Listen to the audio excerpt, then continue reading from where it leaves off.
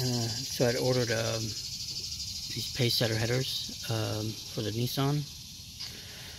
Took a few months to get them, you know, since the world went nuts with that the virus and all that. But I've actually had them for quite a while now, a couple of weeks. Just haven't messed with them since, you know, I'm always working. And when I do have time off on weekends, or a little too lazy to do anything. But so I got them on. They're on there. I just gotta, you know, have the engine on so it'll wear out the paint that was that they put on there when they shipped the headers. So I also got some high resistant paint so I can paint them. And I need to order new studs, I guess is what they're called, or the bolts for the headers,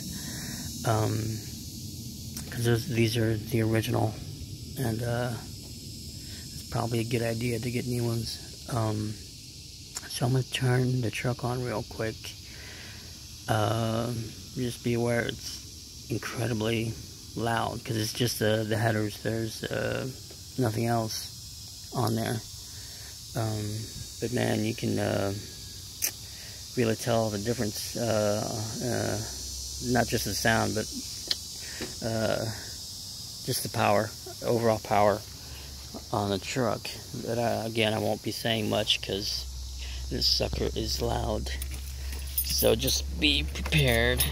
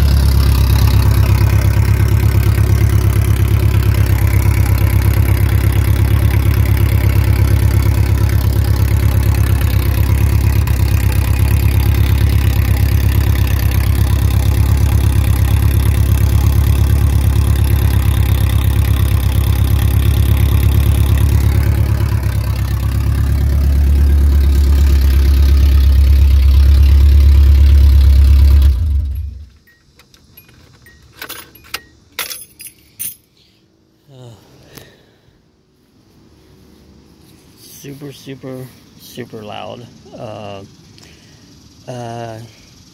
guess I gotta do a bit of research and figure out, because I don't want this thing to be obnoxiously loud. Kind of prefer that low, deep rumble versus the loud rumble, I guess. But man, this thing sounds like a freaking V8 now. But yeah, can't wait to get this paint completely off and get the high temperature paint on there, get these things on there. Looking into maybe getting a MagnaFlow catalytic converter and exhaust, like the aftermarket ones, I guess. I just got to do a bit of research whenever I'm able to. But yeah, hopefully this helped a little, I guess.